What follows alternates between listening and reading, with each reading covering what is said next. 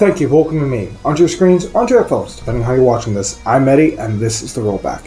Folks, I'm going to talk to you today about my adventures with Superman, aka Anime Superman. Dragon Ball Superman? My Hero Superman. One of those. Use one of those. My Adventures with Superman. So, My Adventures with Superman takes probably the most creative liberties I've ever actually seen with these characters. Not just Superman, but with a lot of other, notable characters. Namely, I'd say Parasite. Lex Luthor wasn't really in this. We have... God, there's so much going on here. To start, we have Superman back when he's young, at the very beginning of his career. Not Man of Steel, where he's a grown man, but where he's 12. He's 22, if I'm not mistaken, in this show. He's just starting out, just figuring out his powers. He has a crush on Lois Lane. He has his best friend, Jimmy Olsen, who's actually his best friend in this show. It's not bad, Jimmy Olsen. And we go from there in his day-to-day adventures, from saving regular people every now and then, to building up to a bigger conflict. This show, to start, the animation is really cute. You can see where it gets, a little choppy in small parts where... Okay, clearly they prioritize, the animation in this over the, dude walking over here. But the animation for the most part is pretty crisp, pretty nice. I think it's mostly hand-drawn, if I'm not mistaken, versus, computer or cell shading or something like that. Now, that said, this show is very well written and very well designed. It may alienate some Superman fans, but, I mean, why not be welcoming to a different outlook on something that's been done a dozen times over? We've had Superman shows over and over and over. Hell, even right now as we speak, we have Superman and Lois, the TV show on Max. I think they're on season 3 or 4, if I'm not mistaken. So, if we already have all these other shows, not to mention the other live-action Superman shows, the other animated TV shows, we already have all that stuff going on. Why not take the character in a new direction? Because we've already seen the same old, same old. And I'm happy to say this version of the character is refreshing. He feels like an everyman. He feels... he kind of makes a point of saying that that's not okay to say this. Normal? It's the most human I've ever seen Superman. More than... And again, this is no shade, but... He seems more normal in this show, more everyman, than he ever has in any live-action adaptation. Or animated adaptation. Because, if, for example, in the New Adventures of Superman, for example... he was always in Superman costume. It never felt like he was worrying about Lois, and again, that's not to besmirch that show. It's an incredible show, 10 out of 10, go watch it on your own. But this interpretation is vastly different, but still just as, if not maybe even better. Because we see him struggling with keeping his identity a secret, trying to do everything, trying to help everyone. We get the answer to the question, well, if he can hear everything, does he hear all crime? Why doesn't he stop all crime? He fucking cries. In addition to that, we also get a bunch of little adventures that feel almost like old-timey comic book serials, where in one episode he goes hunting for Bigfoot, in a different episode he's dealing with this millionaire douchebag who is not Lex Luthor. Instead, he deals with Professor Ivo, who is also the Parasite to some degree.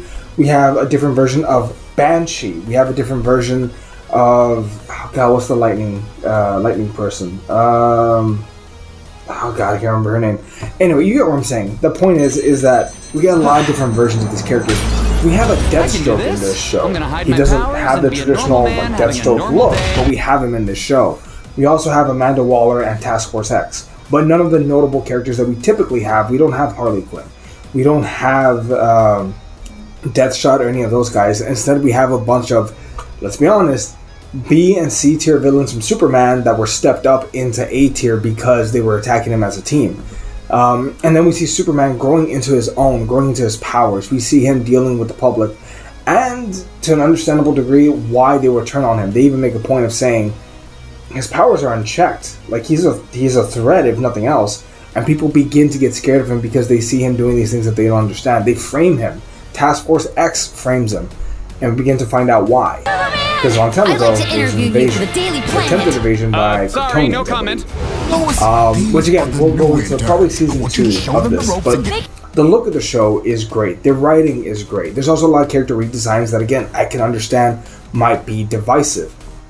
They fused Professor Ivo with Parasite to make this one character who has like a kaiju moment at one point, turning into a giant monster, very reminiscent of Evangelion. Evangelion. I don't know what the correct pronunciation of that show is, but it's very invoking of that look. Also, the battle suits look a lot like that. We get a point of origin for Superman where maybe he was part of the first force of an invasion, but his pod just happened to land on Earth.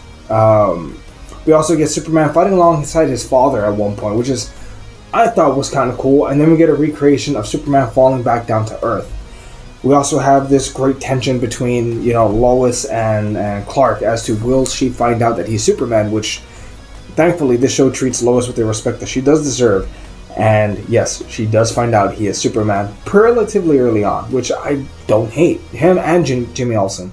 Jimmy even makes a point of saying, I always knew you were Superman. I just wanted you to tell me when you were ready. Lois, I know. Which is nice. It's nice to see these things. You think he's a plane? Also, a lot of inclusivity. We have this looks like a bird. one episode where there's a relationship going on between a gorilla and a robot, which, hey man, you experience your life yourself. By all means, go be happy. They're kind of cute, not gonna lie. But all that said, this is a very different take from Superman. This completely abandons the old school look and the old school vibe. This is a new take on all these characters, and admittedly, brave take, I'll say that much. Comic book fans, myself not included, and I'll say that, myself not included, are not necessarily known for taking on, a change in scenery in the best way possible. We like things to stay the same because it's tradition, damn it. But this show took a lot of liberties, and I'm honestly happy to say most of them stuck. Most of them are great. The redesigns I enjoy, because again, we've seen all this before. This is a new take on an old character, and it genuinely feels refreshing. My Adventures with Superman, I don't know if it's already been picked up for season 2, but if it hasn't, it should be. It's a critical darling. Audiences, from what I can tell, enjoyed it. But what did you think? Go in a comment down below. We greatly appreciate it. For me, this show is definitely going to be an A, and I'm looking forward to season 2. Hopefully we don't have to wait that long. But yeah, like and subscribe. We greatly appreciate it. We're always trying to grow this channel, and we'll catch y'all later. See you, everyone.